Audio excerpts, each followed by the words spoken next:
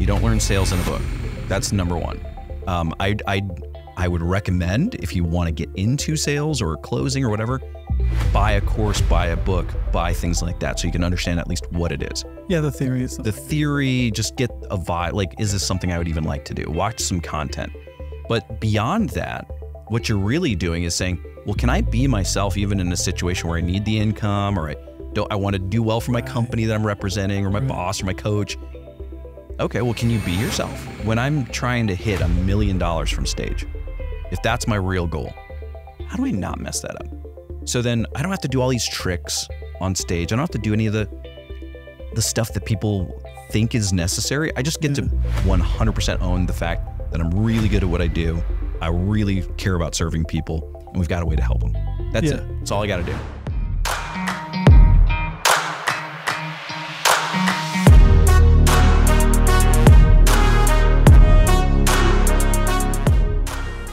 Well, Michael, what's up, man? How are you? I'm doing well. I'm doing well, man. Yeah, this podcast's been a long time coming. I know we tried to connect a few times, but you've got a lot of things going. But when I first met you, it was super closers. Super closer, yeah. Yeah, and that was high ticket closing. Mm-hmm. Yeah, high ticket. Yeah. So break down. How did you get into high ticket closing? By accident. Maybe sounds familiar. Yeah, if anybody gets into sales, it's kind of like, how do you know that you like it or want to try it? You know? But I was 19 years old. I left college. I realized I got closed into college, right? The ultimate high ticket for kids. And so opinions aside, I was in college. I realized then I didn't want to teach math in high school. Okay. So I was like, oh. That would be hard. Yeah. I was like, okay, got it. This isn't what I thought it was. So I left college, started a business with my good friend, and immediately I realized I didn't know how to market. I didn't know how to sell, and I needed to get really good really quick. So just a lot of reps. And we made our own product, an e-commerce brand, and it was about a $5,000 average ticket. And so here's this 19-year-old just doing what he can. Yeah, slinging 5Gs a ticket. Yeah.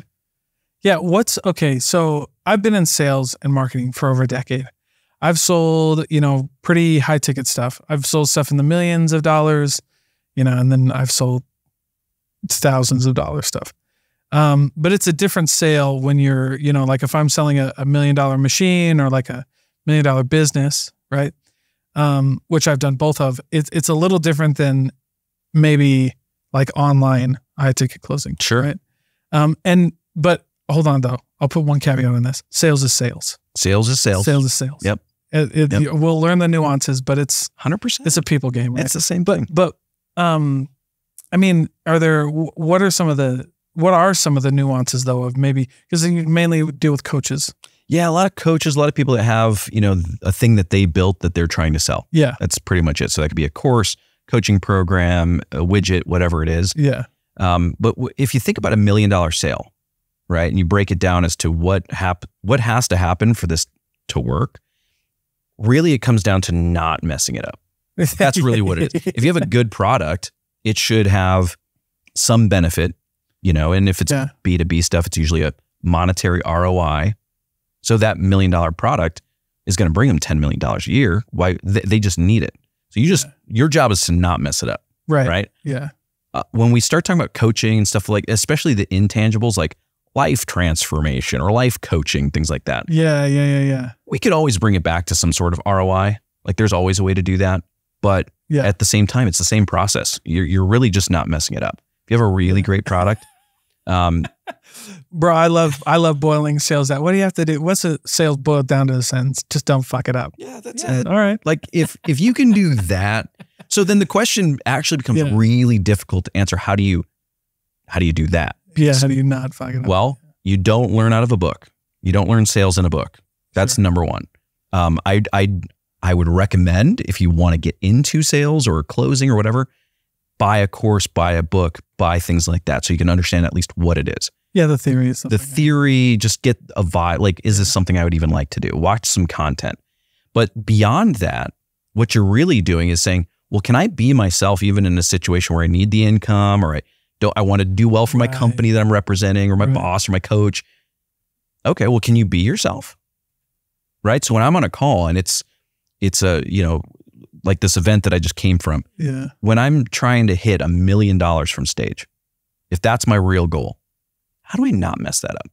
So then I don't have to do all these tricks on stage. I don't have to do any of the stuff that people think is necessary. I just get to 100% own the fact that I'm really good at what I do. I really care about serving people, and we've got a way to help them. That's it. That's all I got to do. And I was just, I mean, I say this all the time, but after doing this podcast, because like 40% of business is selling. And I say 40% because I say 40% if you're a salesman, because if you're a salesman, you got to get deals. But if you only focus on sales, you're going to miss the other 60, which is the operations and fulfillment. And wait, what? You have to wait. You're like, wait a minute. If I'm a coach, my job is to sell a shit ton. Yeah. And then that's it, right? You're like, but if you get like, you know, those guys, and so I've just always boiled sales down to just like authenticity. Yeah. Yeah. Just like, can you be yourself? 100%. Because I've met guys who, specifically one guy, I tell the story all the time, but he was just the most like awkward guy on paper. But when you got him in front of a person, they loved him. And people would ask for a discount and be like, what the fuck are you talking about? I'm never going to give you a fucking discount. Yeah. And they would just laugh at him. I'm like, okay. Yeah. And you just see him at the table laughing, and then he'd close the deal. And you're like, and then I'd see a new guy because I was his manager. And then they're like, can I do that? I was like, fuck no. You? No, don't do that. Well, and that's the word authenticity. Yeah. Right? There's somebody that can build the rapport. They're locked in. They're not friends, but they're friendly now. But they've got that. And see, this is where I have a problem with like the term relationship selling. But anyway, I'll let you finish. But yeah, it's just being that, like, it's just that connection. You can build that connection pretty 100%. quickly. Yeah. And then when somebody's like, well, is there a better deal? Is there something? Yeah. Then I can be like, bro. Yeah. You know, if there were, I would have given it to you. This is the deal. Yeah. We're already, come on. Are you really not in? Well, you know? Yeah. That's what I actually call it out. Yeah. How do you feel about the term handling objections? How do I feel about it? I feel like for people that are new, they need to understand what an objection actually is. Okay. Yeah. That's fair. Okay. Yeah, that's fair. It's like my buddy Jake. He's a phenomenal closer. I got him involved in high ticket closing a couple of years back, and now he's crushing it. And he'll have his first $1 million year this year.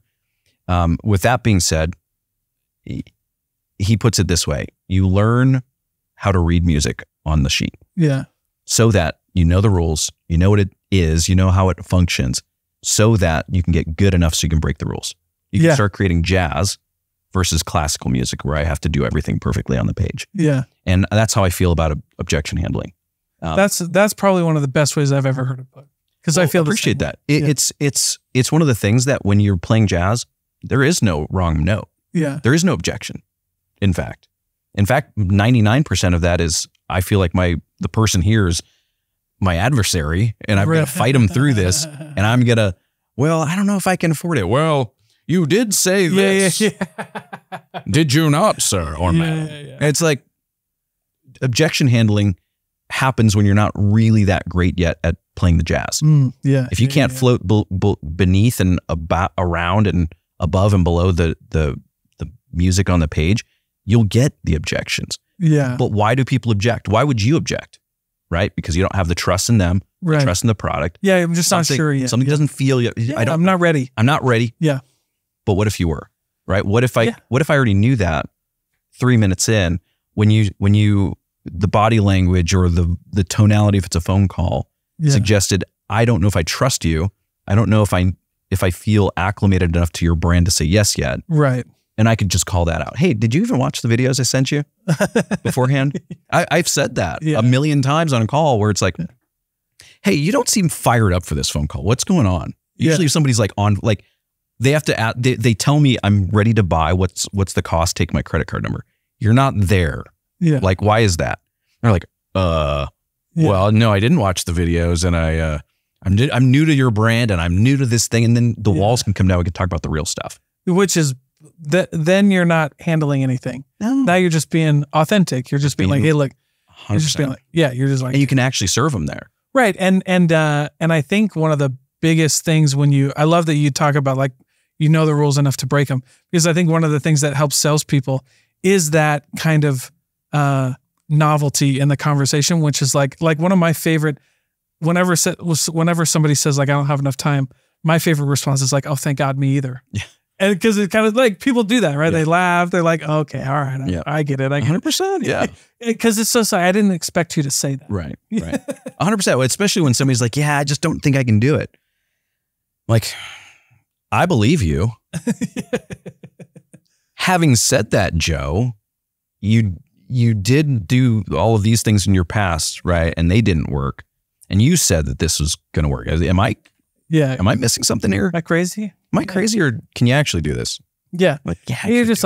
You're just like taking somebody off guard a little bit. You're just saying that one thing like that, right? Like, hey, most of the time I talk to people, they're super jazzed. You don't seem like that.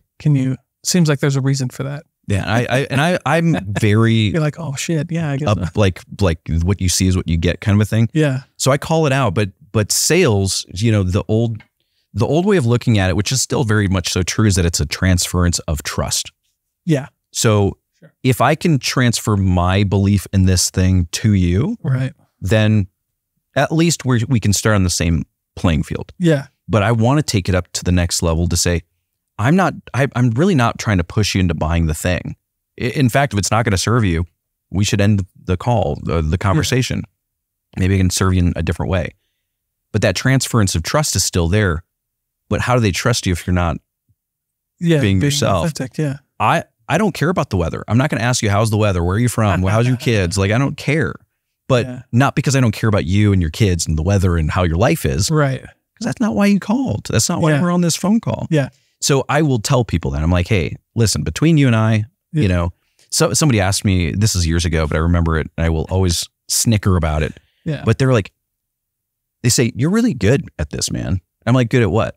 Because I didn't know what they meant. Yeah. Like, you're really good at selling. And I was like, oh, that to me kind of hurt my feelings. Because I'm not trying to sell this to you. It just happens to be a really great fit. Yeah, yeah. And then they asked me this question. Well, do you mind if I ask, like, do you paid like a commission or like a salary or something for this? And I was like, I'm gonna be real with you. I'm 100% commission.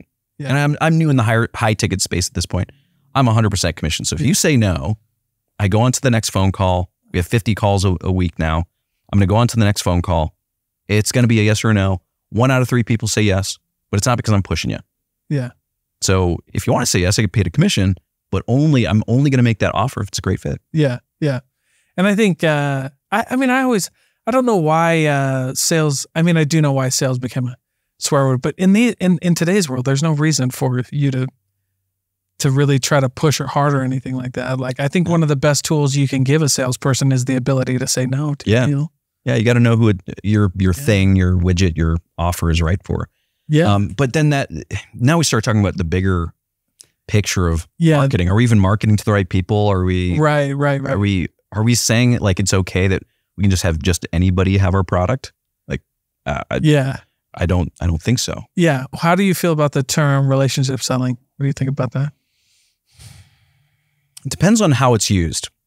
Some people might use that in the sense of like going to your network, right? The people that you know, relationship selling, build the relationship over time. Yeah. And then the Gary V jab, right hook kind of approach. And that stuff I think is normal. Like, I love doing business with my friends. Of course. Yeah. Of course. Yeah. Yeah. The other side of that where we start talking about like, I need to become your best friend on a 45-minute phone call.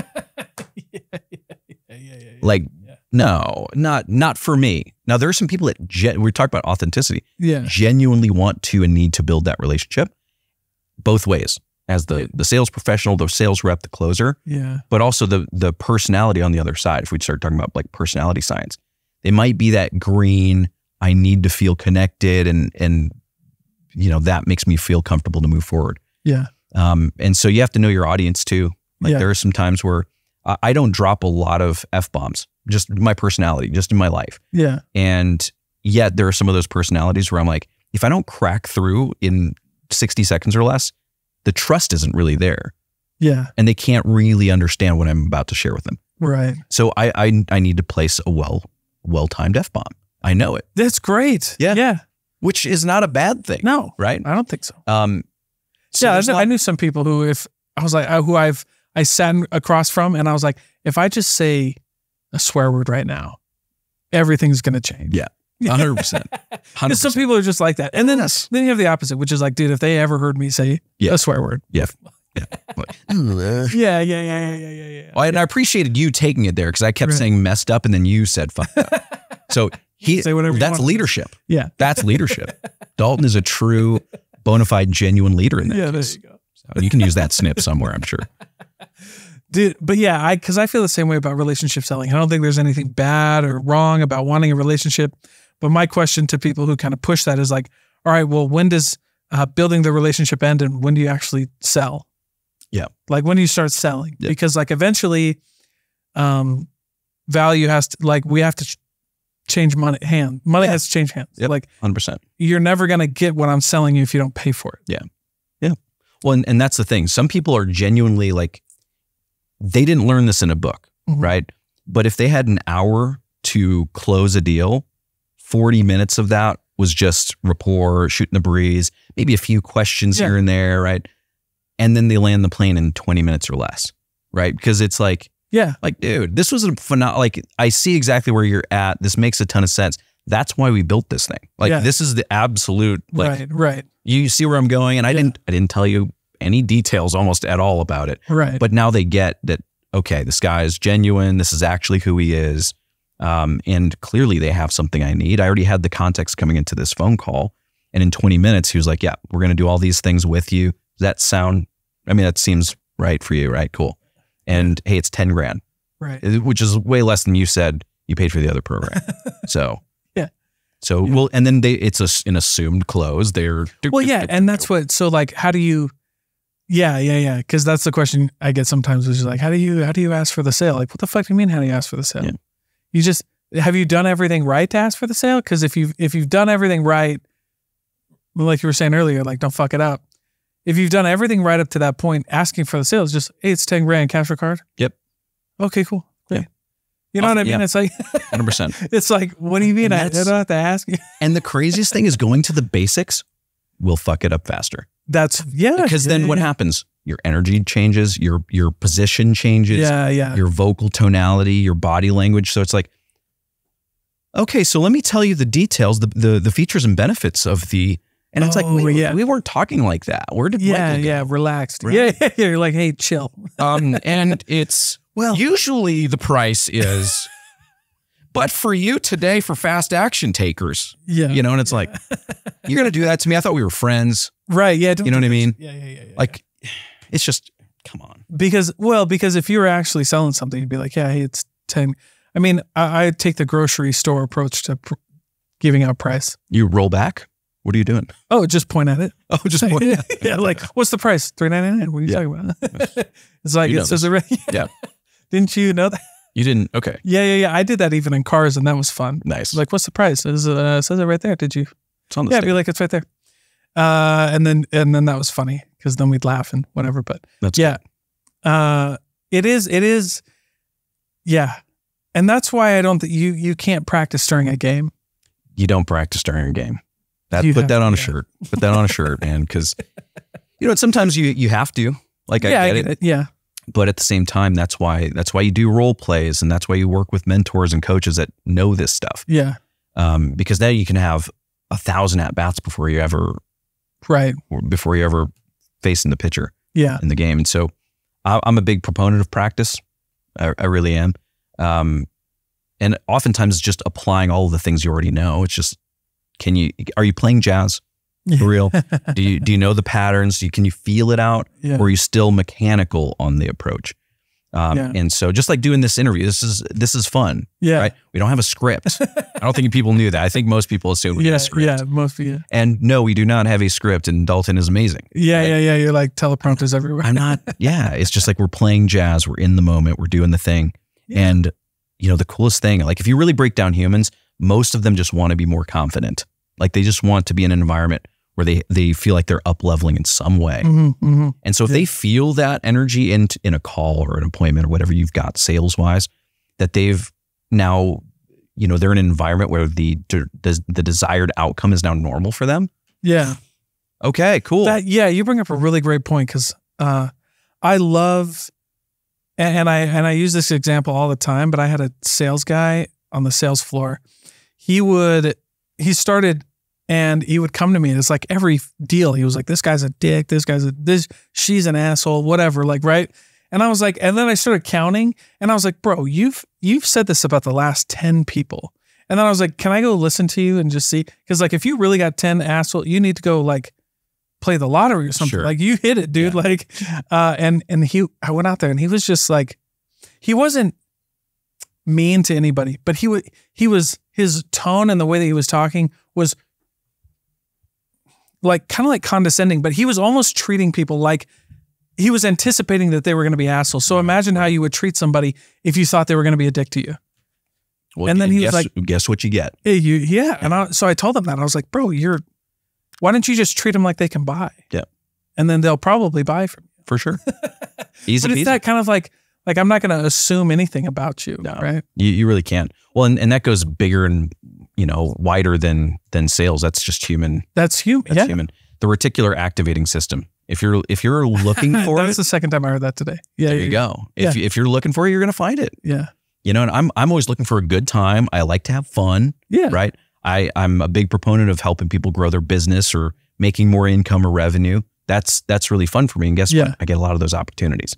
Yeah. So when we started Super Closer, it was just an idea. I was like, you know what? There's a lot of great sales coaches out there and content, but it's all the same to me. It's all the same to me. Though. Yeah. And that's number one. I don't think sales really changes at all. There's no new information we're going to discover there. Yeah. And yet I had a chip on my own shoulder. I was like, you know what? I learned from some coaches that taught me NLP and word tracks and tricks of the, really, let's call it manipulation, and not the best way. I didn't know that at the time. Yeah. And so then when I started doing it, I felt it. I was like, wait a minute. I'm gaslighting people. Like this isn't working. This isn't how I want to do this. Right. And so I had to throw the script away, so to speak.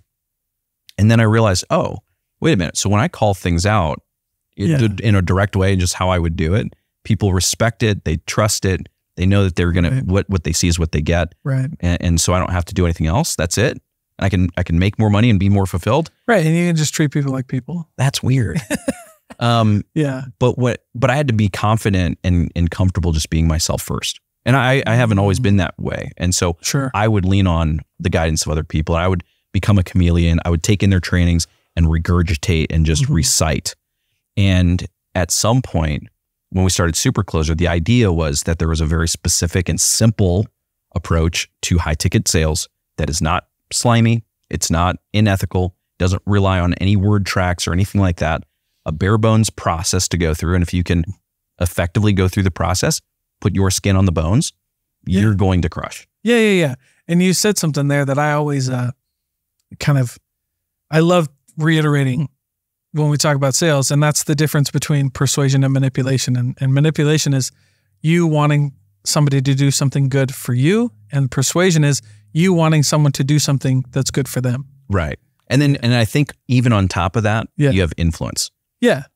Wanting them to want to do something good for themselves. Yeah. Dude, if you going to the gym does nothing for me. Yeah. Right. But I still want you to go to the gym. So I'm going to try to find a way to influence and persuade you. I love to get sneaky. I practice on my wife, babe. I love you. That's why. Hey, that's your first sale. That's my first. I closed hard. Everybody punches above their weight when they get married. I'm trying. And that's your first sale. Yeah. No, if you doubt my closing ability, just look at my wife. She's awesome. I heard a really, it shouldn't be, it's a funny joke. It's a joke. It's a joke, everybody. But he said like, if you want to, he's made a joke and he said, I'd never trust a salesperson with an ugly wife. Fair. And ugly can be more than just physical. Come on. Yes. Yeah, that's right. Yeah. It's a joke. Shut the fuck up. You guys are rude. Let's alienate the audience real quick. That's right. No, but it's one of those things that I'm like, you know what? I really like, my wife really wants to get in better shape and all this stuff. And we're kind of both on this kick. She's a personal trainer. She's in great shape. But having said that, that's something that she wants. And I know that. She's told me a million times. So I'm like, well, what do I do? Well, now I go deep. Okay. I go into like the lab and I'm like, well, number one, she of the two of us, she's in better shape. She's always, just been in better shape. Yeah. And I'm like, well, if I really start pushing myself and she starts seeing the result and all of a sudden I'm punching above my weight class, so to speak, in my physical health, what's she going to do? I already know the competitive side of her is going to see it. So when I take off my shirt at home, really, seductive like, and she's like in the perfect lighting, by the way. She's like, babe, you're looking really good. Yeah. I'm like, I'm just being consistent and doing all the things you told me about. Yeah. And guess what now? She's pushing herself. And there's like that level of deep influence that I think, when we start looking at sales is really important. So, I just get really, I call it out, so we have some closers that are phenomenal at their craft and they want to be on, a wealth building offer, let's say. Yeah. But the number one question is, how's your wealth? Right. And if you don't feel like you're that person, no problem. You can work on those things. Yeah. But probably not the offer to be, within integrity for you to sell. And that's my personal thing. Some people say, I think so. No, I think you're right though. And I think there's a time and a place like when you can maybe create an offer that you're not at that level, but so like a good example of that for me is like I have a mini little sales course, right? Yeah. I'm not the world's #1 seller. I've made enough money. Good. You know what I mean? But like I made enough money. If you're an SDR or an entry-level salesperson, I can teach you. If you're an enterprise salesperson at Adobe, you probably don't want my thing. Sure. You know what I mean? Absolutely. But I love that. I love that you mentioned that because The Wolf of Wall Street is probably the best and the worst sales movie that you could watch. Yep. One of the best scenes in that when you're talking about sales is when Jonah Hill's character comes up to him at the beginning and he's like, what do you do? Yeah. And he's like, I do this. And he's like, if you show me a check right now, like I'll leave everything and come work for you. And he's like, okay, well, there you go. And then he's like, and then it was the perfect kind of like how you should sell something, like very like you're in the flow. You're not really pushing anything. You're just like, here's the proof. That's it. And I would expect nothing less than you could do it. Right. Yep. Like, and then it's the worst sales movie for a there's a couple other, there's some but I like that. But that one was kind of like, oh, this is smooth. Yeah. Very cool. Yeah. How it works. Well, and the cool thing is like, you don't have to, like, if you're in sales, if you're a closer or whatever the role is, you don't have to be you're not the person teaching necessarily. Yeah. Right. So you don't have to be the wealth expert and independently wealthy for, forever to be in sales. It's probably not, that's mutually exclusive usually. Yeah. But with that being said, like there's a certain level of integrity that we get to carry with that. Yeah. And that's what I look for. And again, I've just adopted this approach that closing and high ticket sales, stuff like that can be really, really simple, not necessarily easy. Yeah. And I have to go first. I will tell you straight up, I'm the most regular dude you will ever meet. I'm not unusually tall. I'm a shorter guy, right? Like, I stammer on my words. I don't know everything that I'm going to say well in advance. I have a good life. I'm a normal person. Yeah. And so when I show up that way on stage, on a podcast, on a sales call, whatever it might be, and I'm just me, dude, the fireworks go. And it kind of unlocks this like unconscious or subconscious permission slip in other people to be like, oh, I can just be me too. Yes. I was going to say that. Yes. So the crazy thing is if we rewind 8 years ago, I started a Facebook group 8 years ago, 7 years ago, 6 years ago, something like that. 7 years ago, started a Facebook group. And I was like, I don't want to start a Facebook group of people that are just clicking buttons and they're in a Facebook group and they're never going to engage. They don't really care about the content because I'm really passionate about this. I need people who are similar. So I decided to make it a paid Facebook group, $5 a month. That's it. Or $50 a year if you wanted to pay, the big bucks for the year. Yeah. And I told a few people, I was like, hey, I'm going to start this group. It's going to be paid. Like, but Facebook groups aren't paid. Why would somebody pay to be there if they could be for free? And I was like, that's the point. That's the barrier to entry at $5. Because why? It's going to be invite only. I'm only putting high level content there. I'm going to tell people like, hey, when I speak at an event, I'm going to break it down for you. What happened? How did it go? Whatever I'm doing, I'm just going to share all. $5 a month. I think it's a no-brainer for the right people. So I invited the first 500 people. From there, I incentivized all of those 500 people to essentially become an affiliate. Yeah. That they get to earn $1 a month per person that successfully joins the group, which everyone loved, by the way, which was really interesting. And before I knew it, we had 3,200 paying members in a Facebook group that should be free.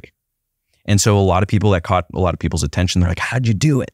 What's the VSL look like? What's the landing page? What's the process? And I was like, the process is all the goodies are in here, and you go to this link to pay. And then you go into the group. That's the magic sauce. Yeah. There's nothing. Yeah. And it would blew so many people's minds. And it just comes down to the fact that I was just like, this is how I want to do it. Yeah. And if you want to be in a cool community, you could be a part of it. It's $5. It's going to keep out the spammers, and we can actually get to work. Yeah, that's true.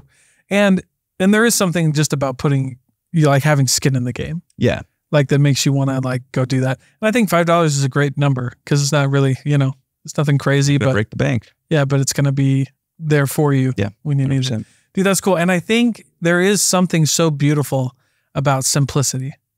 About because then you read, I have a book club and we're going to read Alex Hormozi's like $100 Million Leads or whatever. Oh, okay, cool. And I've read all of Russell Brunson's stuff and Alex Hormozi stuff. And there is a lot of knowledge in there. But I think people get so caught up. And this is why I love when you said, like, don't read a sales book, because you get so caught up in all these processes and like, little gears that, is this gear and this gear. Yeah. And you're like, no, how about you just fucking, if you want to be there, sweet. If you don't want to be there, I don't care. No, it's going to be there anyway. It's there. It's so wild. You actually hit on something really big. Yeah. If I were to copy and paste somebody else's business for me, I should not ever expect the outcome that they have. Yeah, that's fair. You can learn how to do things, right? Which actually I think that's where the Hormozi books come in. How to build an offer. Yeah, and they're great. Right? If you don't know how to build an offer, read the book. Yeah. Right? Having said that, if I tried to do his business model, putting out 200 pieces of content a week, I couldn't sustain that. My business wouldn't work right now. It wouldn't. Because I need my time and I just can't do that right now. It wouldn't make sense. But I would be focused on making content, not offers, and no business would happen. That's just for me. Right. Most people probably wouldn't work unless they just that was part of their process. But the point is, if we copied and pasted somebody else's business model, it's not for us. Yeah. If I really break it down, think about Russell Brunson, great example. He doesn't, people don't know this. I mean, he gets paid to speak and books and stuff like that. What is he actually selling? ClickFunnels. Which is a software. Right. He's a software guy. Yeah. So follow me here. Why do we think the funnel is going to get us there? Why don't we make a software? That's what Russell Brunson should be selling us. How to build a software. How to make and crush a software. Dude, that's his actual offer. Yeah, which is so funny. Here's what's funny about that is because you read his book and you're like, how does this work for software companies? You're like, wait, shut the fuck up. But like, how does this work? Like, I don't get it. How does this work for e-com? Like physical products that you put in the mail and ship. Sure. I don't know, like a book? Right. The one that he just sold you? You know what I mean? But that's the real fun part, because there's the thing that we're being sold, which a company, that's their business, makes money, they sell things. But we got to start really opening your eyes to what's working, what's not working. Right. When you realize that Russell Brunson wanted to create a software to help people to do some of the things that he was able to do. Yeah. Okay, cool. Awesome. You'll need a funnel or website or landing page, whatever the case might be. Right. But what about build your own software? What about the idea of why don't you build something that works for you the way that it should? Yeah. I wanted to show up and play in a Facebook group for an hour a week and make 15 grand a month. That's what I wanted to do. Okay, why don't I just build that? Yeah. Why do I need to have a VSL and a thing and an upsell and a downsell and a thing and blah, blah, blah. Right. Well, and then because everybody's so critical, right? Because like, what would Russell Brunson think about this VSL? Well, Russell Brunson's probably not your customer, dog. Not your ideal customer. Yeah. How about you just talk to, and Russell Brunson will teach that too. Sure. He teaches that you got to speak the language of your people. But at the same time, it's like, oh, I wonder if I'm selling if Jeb Blunt will like how I'm selling this. It's like, no, you're not selling. If he was in front of you, then we should be worried about that. Right. You're like, but he's not, dude. And neither are your haters. Yeah, by the way, to blow it up. People that don't like you don't matter. There's that old, a really famous sales story of that HVAC guy. He goes to an old lady's house and he starts going over, we can put the unit here and it'll come here. And these are all the BTUs and everything. And then he goes, all right. And after an hour, he goes, all right, ma'am, do you have any questions? And she's like, yeah, just one. Will everything that you're telling me keep me warm? Perfect. You're like, damn it. Got to know your audience. You're like, yeah. Yes, the BTUs that at this rating with this diameter of piping. You're like, hey, what do you want to do? I just want to be warm. Okay, I got you. Okay, cool. How warm? Okay, all right. Right. Got it. Here's the solution. But isn't that it? Like, that's why I think it's so beautiful just to be simple. Like, you're talking to another person, just talk to them. Straightest, I mean, they always say the shortest path between 2 points is a straight line. Yeah. And I like to try to keep that as short as possible. Yeah. You know, and the thing that the things that elongate that and make it complicated and all these things, number one, start up here. They don't actually exist. That's fair. I don't need. I agree. If you wanted to, you could close me in 2 seconds. I guarantee it. Yeah. Number one is I'm easy. Right. Number two is you already know that, like, hey, well, he's probably said 5 different things on this very show or things that I know from our experiences in the past that could probably serve him. Hey, man, are you trying to do this? Yeah. Okay, I got an opportunity. You interested? Yeah. Okay. Well, it looks like this. Okay. It costs this and you get all this. I'm like, that's easy. And if it works, sweet. And if it doesn't, no worries. Yeah. And it will likely work for you. It's like, no, what I'm saying is like for the customer. Yeah. Like that's what I love telling people that. I'm like, hey, if it works, sweet. If it doesn't, no worries. Because but you have to mean that. Like that closing line works for me because I genuinely mean it and they feel it. And then they're like, then there's nothing to lose at that point. When I probably have 100 different recordings of calls where it's in 10 minutes, I get to know the person. Mm-hmm. I understand it's not a fit and I tell them. And I tell them, I will tell them if it's not a good fit. Mm-hmm. And that ability to be the doctor, be able to diagnose and say, oh, you don't need to, like for example, we had a course that I'm actually going to start bringing back called the Signature Talk Masterclass. Okay. It's no secret. I've been able to do, excuse me. Oh my gosh, I'm destroying things. I've been able to do really well from stage. Yeah. It's the same for me as a phone call in similar ways. And with that, the course, it's $1,000. It's a no-brainer for somebody that feels like they have something awesome to offer. Yeah. And with that, one of the things that I'm willing to, or was willing to do is say, hey, this isn't for you. I will tell you immediately. As soon as I recognize that, I will tell you. Boom, boom, boom. Not a good fit. Yeah. Easy, no hard feelings. And guess what happens? They start referring business. Yeah. Oh, but you should go see. Yeah.